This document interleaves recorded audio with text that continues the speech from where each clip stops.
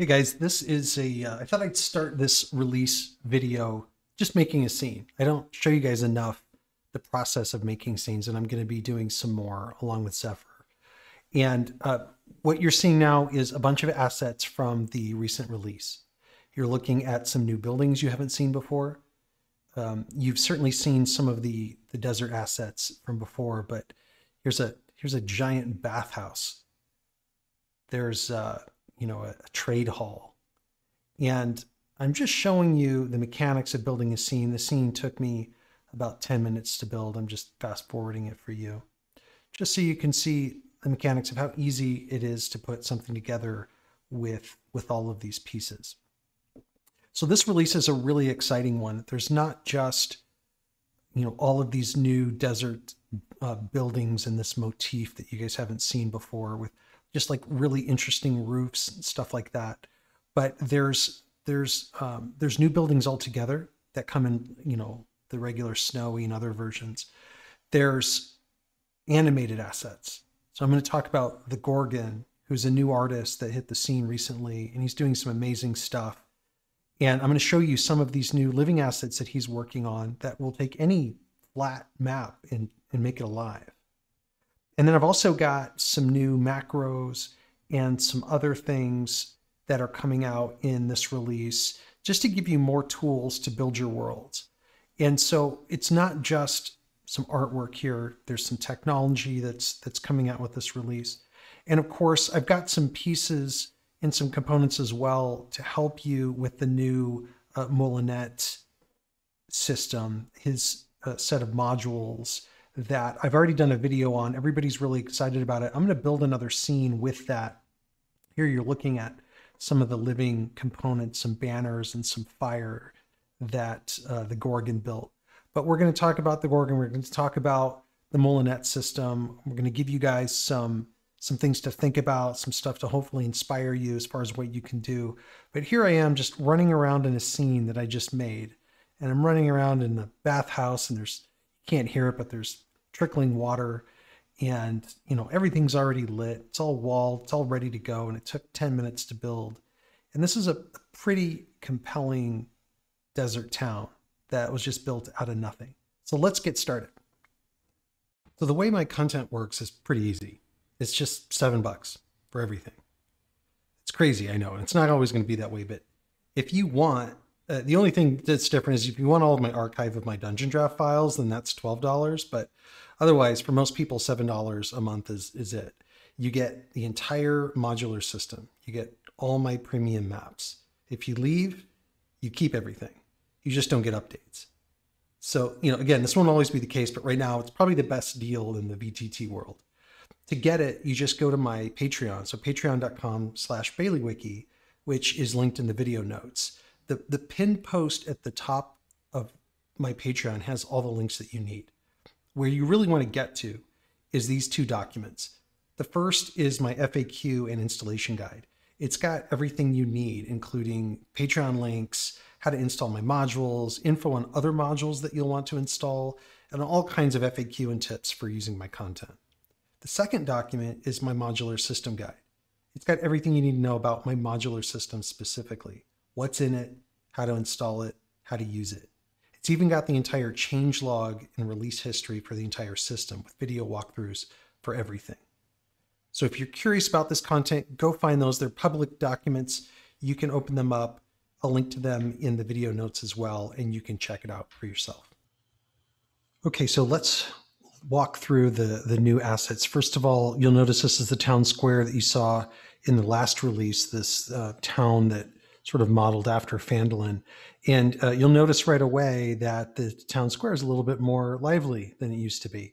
I've got Gorgon's flags waving in this scene. So here's the pennant flags that you guys saw. We're going to walk through those here in a second. There's also some blue flags waving out in front of what could be the coster. And then there's some blue banners hanging out in front of them as well. So let's talk about what's available now in the Gorgon's new assets. So within my town prefabs, you have this new folder for animated. And this is where all of the Gorgon's assets are. And let me just kind of walk you through what each one of these are.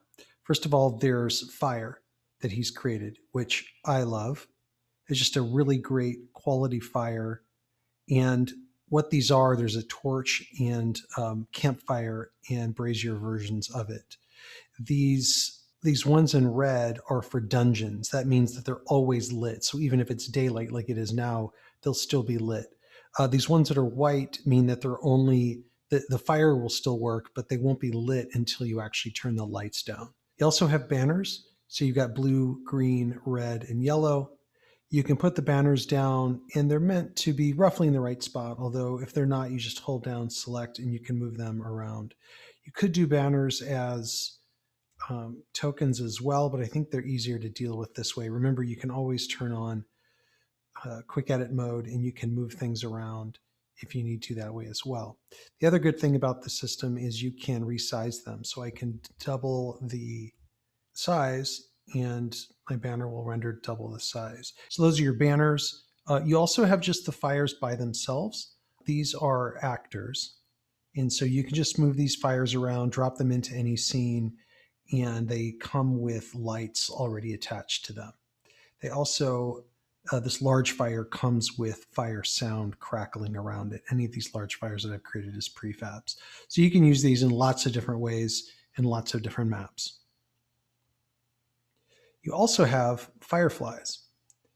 These fireflies come in blue, green. You can't really tell their colors yet, but if I turn the lights down,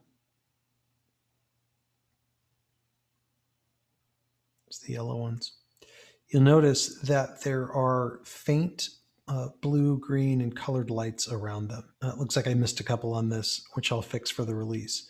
But these are the fireflies, and they do come with lighting already connected to them. I also created one in a prefab mode that you can create, or you can shrink and grow as you need to. You also have flags. These flags can be resized in the same way that you saw before. And of course, they can be turned. I'm holding down Shift, or you can hold down Control to turn them slightly. And then of course you have the pennant flags. And these can be resized in the same way. They can be resized two ways. You can either do it through the control token, or if you turn on quick edit mode, you can resize them that way as well. And last but not least, we have a swarm of flies. We have them in both an actor and a prefab mode. In both cases, there are sound effects attached to them. So if I select a token that's near those sound effects, then you'll hear the flies buzzing. These are great for putting over dead bodies or putting in, I put them in outhouses. This is just awesome for just dressing up and making those subtle little things that make your maps come alive.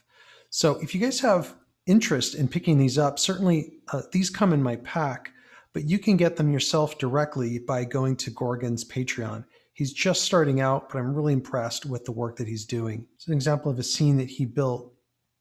He's taking all of these components, these birds flying, this light coming down, these leaves falling, these trees that are gently swaying, and he's making these individual components. So I highly recommend, if you want to bring your maps to life, that you go check him out and definitely support his work. This is the kind of thing where you can take any flat map and you can bring it to life using the prefab system that I use. So definitely like what he's doing. I subscribe to him as a Patreon and definitely looking forward to seeing what Gorgon has here in the near future. But you can find him at patreon.com/the_Gorgon, and I'll link to him in the description of this video as well. So what we're going to do now is I'm going to use the new system. These are interior walls that I built as prefabs. They're already walled for Foundry, and they're meant for these blank spaces, these buildings that I've got that have nothing inside of them. And what I'm doing is laying some basic prefabs down, like those fireplaces that include sounds and light, some other things that make it easy for you to set it up. But once I get these basic things in here, now I'm going to use the Moulinette system to drop in all of these objects. These are using the Forgotten Adventures pack, which is the same artwork that I use for my base artwork. That's why it matches my stuff so well. I just did a video recently on this. I recommend that you check it out if you haven't yet. But what I'm doing is spending about 10 minutes building this basic scene. It's a home, by a semi-frozen lake. And, I'm putting like a bloody deed in here and, just some basic things set up really quickly. I've got some bloody footprints that are leading away from, the back door of this house. There's now some blood spots inside of the house itself. I'm clearly making this whole thing with pieces, but this could be any map that you've got that you want to take some of these assets, put them in there and, tell whatever story you want to tell.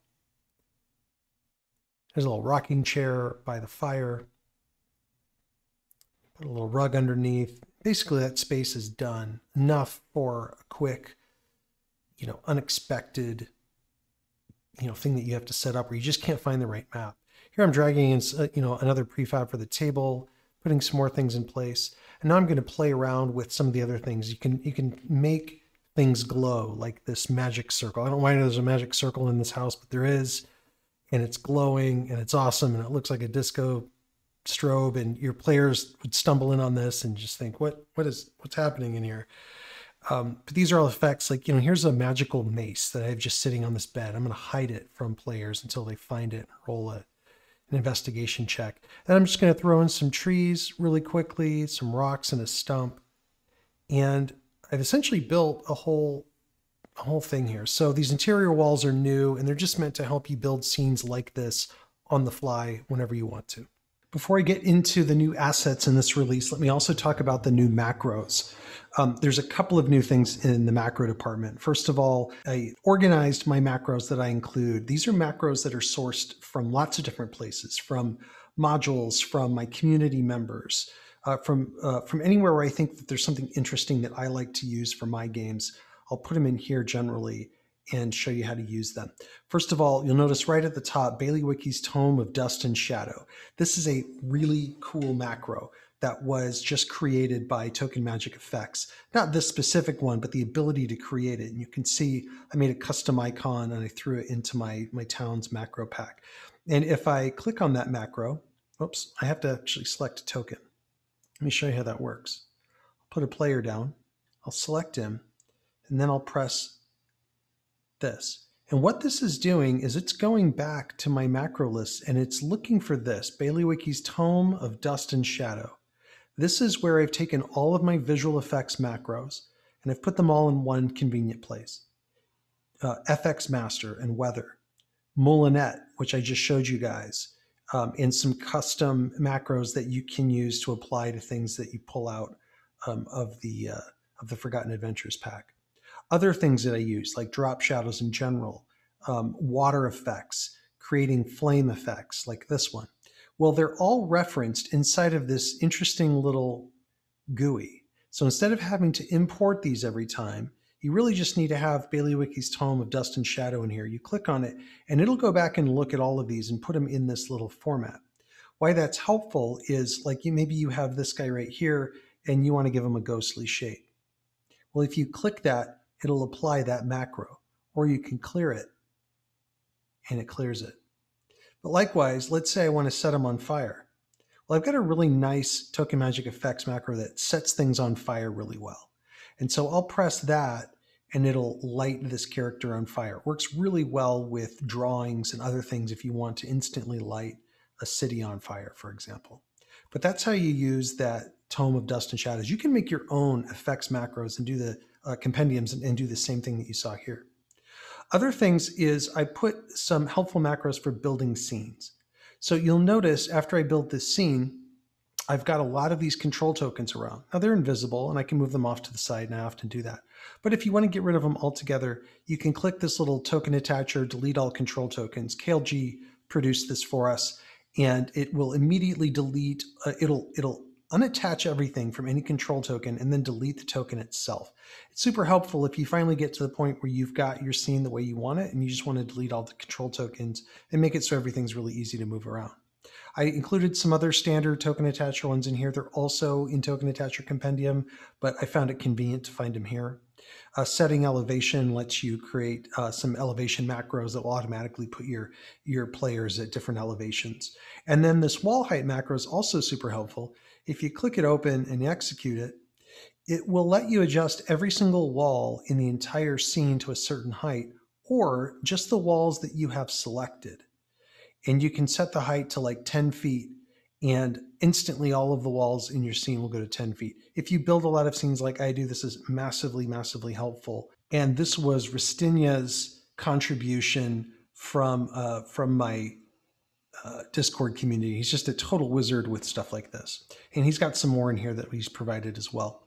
I also have macros for making things work. These are generally things that you want to have living in your world. So you want to import everything inside of this folder. It creates leaves rustling, the traps, the gates that open and close. If you're walking through water and things like that, these are the macros that my prefabs will call out in order to make them work. So you generally want these in your world. And lastly are just some utilities, turning parallaxia on and off, showing your performance report. So you can run this and actually see with any given scene that you're looking at how many walls and lights and tokens and other things you're running, and some other things that will help to see how much load is a particular scene putting on your graphics card and things like that. And lastly is this toggle scene navigation folder. If you've used my town, and you'll know that there's a lot of scenes to that. Well, what this does is you click it open, you execute it, and you can select an entire folder. In this case, I can select the town folder, and I can turn navigation on or off for every single scene inside that folder. And that's very helpful if your users have explored the town now and they want to be able to travel around it at will. So anyway, that's the macros. Let me show you now what some of the new assets are in this release. So first of all, you can see there are a lot of buildings. Now these buildings are mostly my existing buildings from other sets, but now they're in a desert motif. So now you can do desert-based towns. You can see I've added some animated stuff here just to dress this particular scene up. But there's empty buildings that you can use my interior walls with and really be able to make anything that you want. But you spend a lot of time thinking about Adobe style. I live in the desert myself. This Adobe style roof, Moroccan style roofs, some Middle Eastern style stuff, just to give you a little bit of smattering of what you could do with desert motifs. And I'll start to expand more specifically desert themed buildings here in the future. But these are really set up to be able to, get on top of these and do some interesting chase scenes. Because these roofs tend to be flat, you can turn them back into a floor and now they won't disappear and your players can run around on top of them. You can use that wall height macro that I showed you a second ago to instantly make all your walls, no more than 10 feet. And you can have your players scramble across roofs and things like that. Super fun if you like playing those types of games. But these are all of the class 3 buildings, and there's a ton of them in here. But I also have done all of the class 2 buildings. And you can see all of them here. They all have roofs. They just drop in. You can double click on these control tokens to actually see what is this. So this is a C2082 home, and you can go in here into your actor compendium and you can look at that home in its different variations that it comes in. They all come in snowy, regular, and then now desert version as well. Here's more maps like the ones that you're used to seeing, all in desert format. Great for battles on top of these. And what I'm really excited about are these. So as some of you know, we do contests in my community on Discord and with Patreons. And I've got some really, really great artists in this community. And 2 of them have really shown their stuff here with this last contest. And they both actually won a year of Patreon for these contributions. The first one is Abominablerob, and he's just got such a crazy attention to detail. And he built such fun. This is a bakery, patisserie, I think that's what you call it. Here's a latrine that he built. Here's, I'm just going to zoom in close so you can see the level of detail here. Here's a woodcutter's home. I mean, just outstanding. Lots of useful things that you're going to need. You know, there's a warehouse, there's a cobbler in his home. Here's a bathhouse. And what's great about this is Zephyr put these prefabs together using Abominablerob's artwork. And he even put splashing sounds in here so your players can splash around. It's fantastic. More storage. Here's a bar, and this storage essentially can go with it. It's a little tavern, just one of these drop-in anywhere kind of taverns. Doesn't matter what adventure you're running. Again, this all comes in snowy and in desert versions. So you generally always, and you have a ton of taverns now to pick from, and there's more coming as well. But I mean, these are just really great shops. And again, just, you know, this is a potion shop, and you can find it over in the Actors Compendium. Here's some homes. Maybe it's an inn. This one's great. So he calls this the trade hall. And you walk into this really cool room. There's some fires burning. You walk into this room. You've got maps. You've got all sorts of cool stuff. You've got artwork on the walls. He's using some Tom Kartos with this.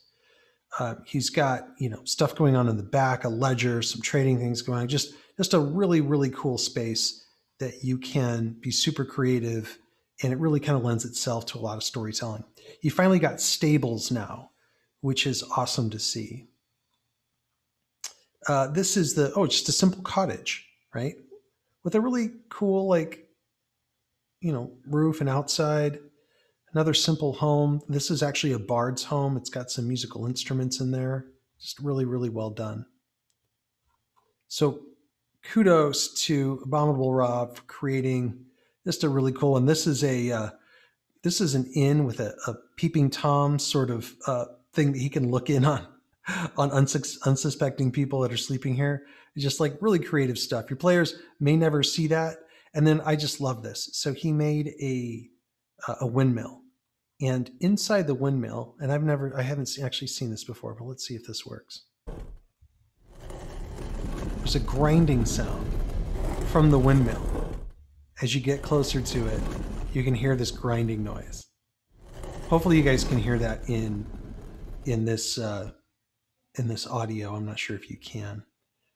But I mean, look at this. This is all just drop-in kind of stuff. So pick your favorite map, throw a windmill in there, and you're good to go. So great job, Rob, for these. Of course, Rob wasn't the only winner. This is Shaftoe's submissions, and fewer submissions certainly, but really, really cool ones. So this is a bathhouse, a large one, and it's got, you know, more of the sounds that you guys heard before. You can hear the dripping noise, splashing around. Got this beautiful garden out here. Listen to that. I hope you can hear this audio.